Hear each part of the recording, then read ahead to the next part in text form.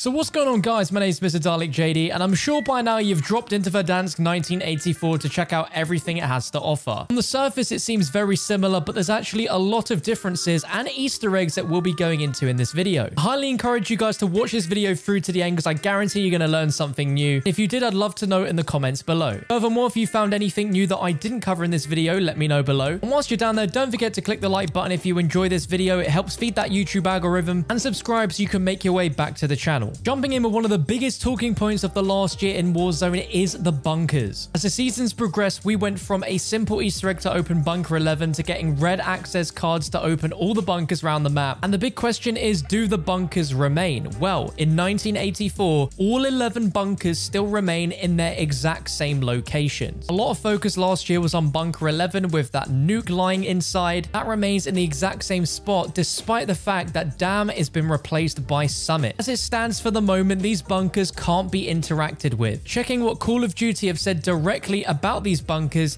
they mentioned that these are initially sealed for now. They can't say exactly how we'll be interacting with the bunkers and other hidden areas, though you can expect a host of surprises as the Black Ops Cold War seasons continue. One thing to remember is that these were described by Captain Price in Season 4 as Cold War era bunkers. So in theory, these bunkers should remain very similar to how they were in modern day Verdansk, but we can look at the Warzone strategy guide to give us a bit of a teaser onto what interacting with some of these bunkers will involve. Looking at Bunker 10, for example, which housed one of the main rockets, it says, despite the redacted near the redacted and perhaps the red door redacted, even if redacted. Try redacted if you can't access the redacted. The fact they mention a red door is very interesting, and we'll touch upon that in the video in a little bit. Looking at Bunker 11, it says in order to redacted, which seems to redacted, you must answer redacted and providing you redacted. This cryptic explanation sounds very similar to the original method to open Bunker 11, which involved answering phones in 4 different locations, which gained you access. Another thing which the bunkers never touched on in Modern Warfare was that there was a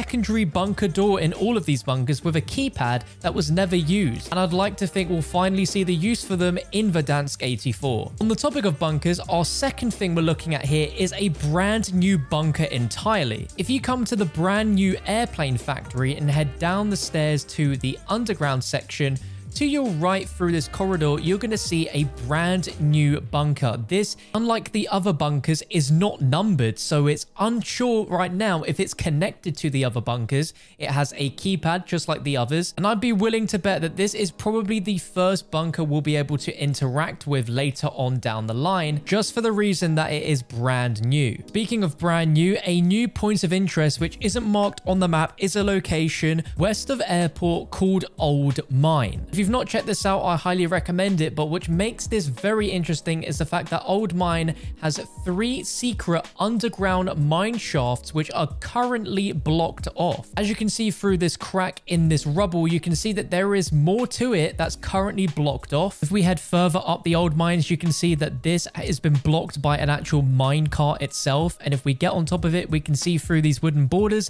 that there is a mine shaft track and even a grapple which will let you grapple down and up this seemingly deep underground network. If we look really closely in the Verdansk 84 trailer that released to coincide with Season 3, you can see portions of gameplay of operators fighting in these mine shafts. So it's confirmed that at some point we will be accessing this, and it will be part of a brand new area of the map. If you cast your minds back to Season 5 of Warzone, we got the introduction of the underground metro train system that allowed you to traverse around the map by going underground, and I think this is going to be the 1984 equivalent of the metro train system. If we look at what Call of Duty have officially said about this location, they finish it by saying you may also notice that the interior mine complex is currently blocked off for now. But you're probably wondering, okay, if we've got one end here, where is the other end going to lead us to? And this is where we get another new area called salt mines. This is what existed before Cast River Quarry. Around the sprawling space is 2 large and currently sealed entrances,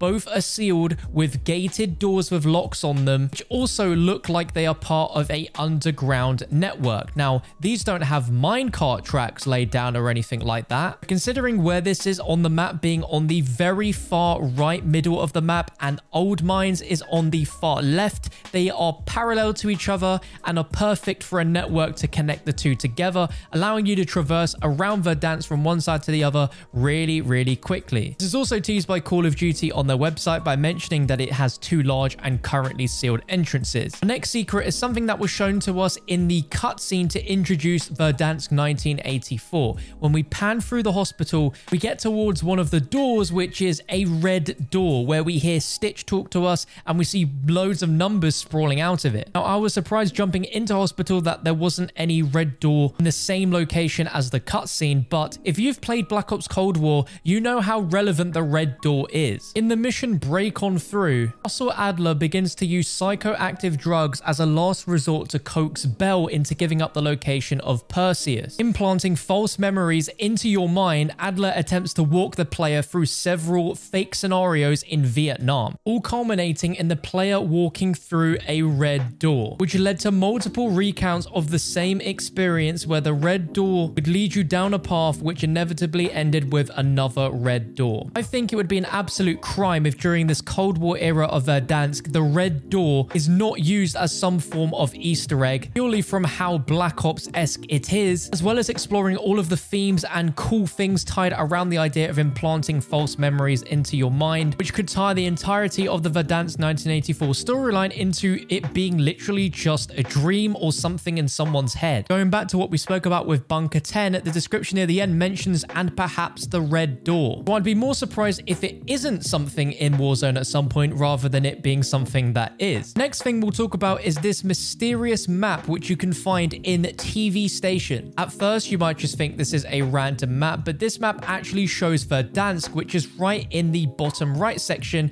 and this is showing the surrounding area and regions of Kastovia, which Verdansk is just a small part of. Now, I'm not going as far as saying that this map is showing potential future maps that are next to Verdansk geographically. This is the first visual map we've seen in Verdansk 1984 of anything like this, and the details obviously there for a reason. Going to the description for TV Station from Call of Duty, at the end they mentioned there are reports of some sort of broadcast still going online here, but it's probably best to ignore that for now. I don't quite understand what that means, but they're clearly hinting that at some point in the future of Cold War in Warzone, there's going to be something significant happening with TV Station. Our next secret is something incredibly subtle and something that I've not noticed until the new Verdansk 84 map. And technically these didn't exist in 1984, but we'll let Raven off with this one. And this is a QR code that can be found on your Rappel device. If you scan, will take you to the Call of Duty endowment website, which helps veterans find jobs. Now, apparently this is also on the Stim as well. And this might not even be a new addition, but is something I wasn't aware of, and I'm sure some of you guys didn't know about this either, which is really cool of Activision to do. Our next secret and mystery is going to be looking at the old Verdansk Stadium. Now, upon first inspection seeing this, you'll probably be thinking that this is what the stadium used to look like, but this is described as the old Verdansk Stadium, and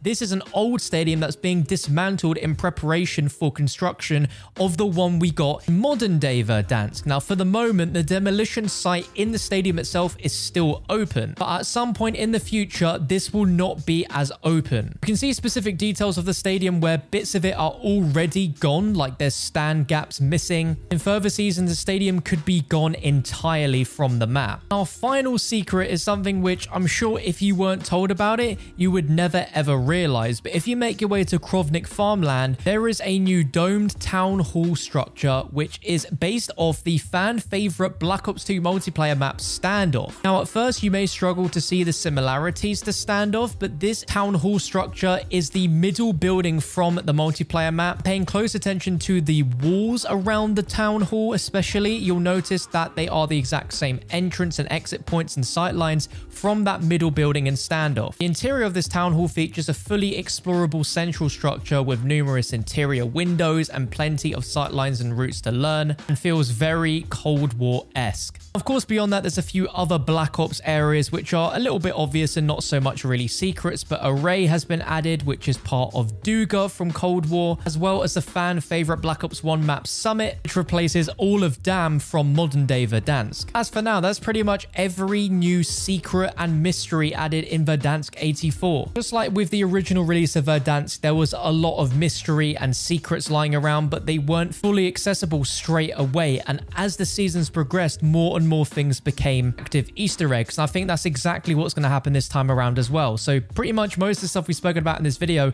will come to light in the future, just not right now. If you enjoyed this video, a like would be super appreciated. Subscribe so you can make your way back to the channel for more Warzone Easter eggs and secrets, and I'll catch you for another video very, very soon.